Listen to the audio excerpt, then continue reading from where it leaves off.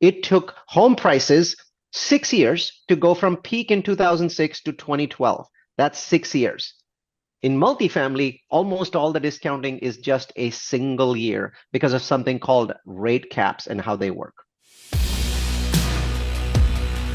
I feel like we've been through the denial, numbness, and shock. That's kind of behind us. Now it's kind of like we're in the bargaining stage of like, can I negotiate with the banks? Can I negotiate with my investors to raise the capital? And we're entering into the depression and anger stage in 2023. My question becomes, is the first quarter, is that the first part? And then acceptance is finally the third quarter of 2024. But what do you think of that analogy with the 5 stages of grief?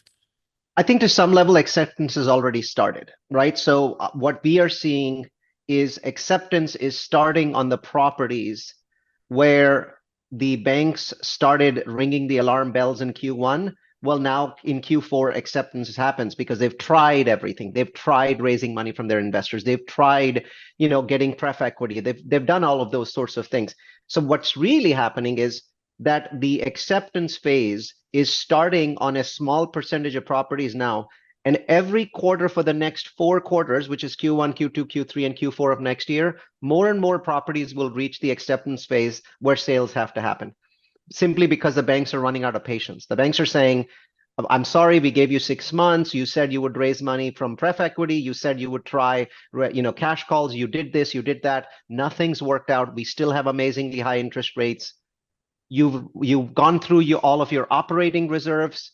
You're now at the point where your property is just bleeding 40, 50, $60,000 a month. You need to put it on the market. Otherwise, we are going to come and repossess the property. There, more and more of those conversations are happening now than they were 5, 6 months ago. And so this cascades because all of 2024 is distress for multifamily. All of 2024 is discounts in the 40% range. And then those discounts abruptly vanish at the end of 2024. So this is the most key message.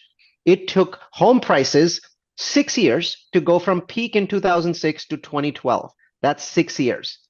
In multifamily, almost all the discounting is just a single year because of something called rate caps and how they work.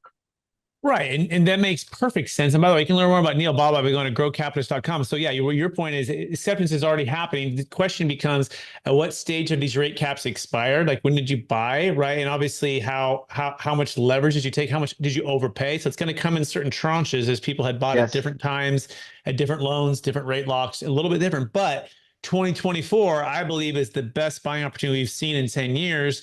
If you're well positioned, if you're well capitalized, if you can sign on the debt, if you're working with experts like in Neal Bawa, who find and know how to underwrite properly, how to manage properly, how to build, how to execute, how to manage.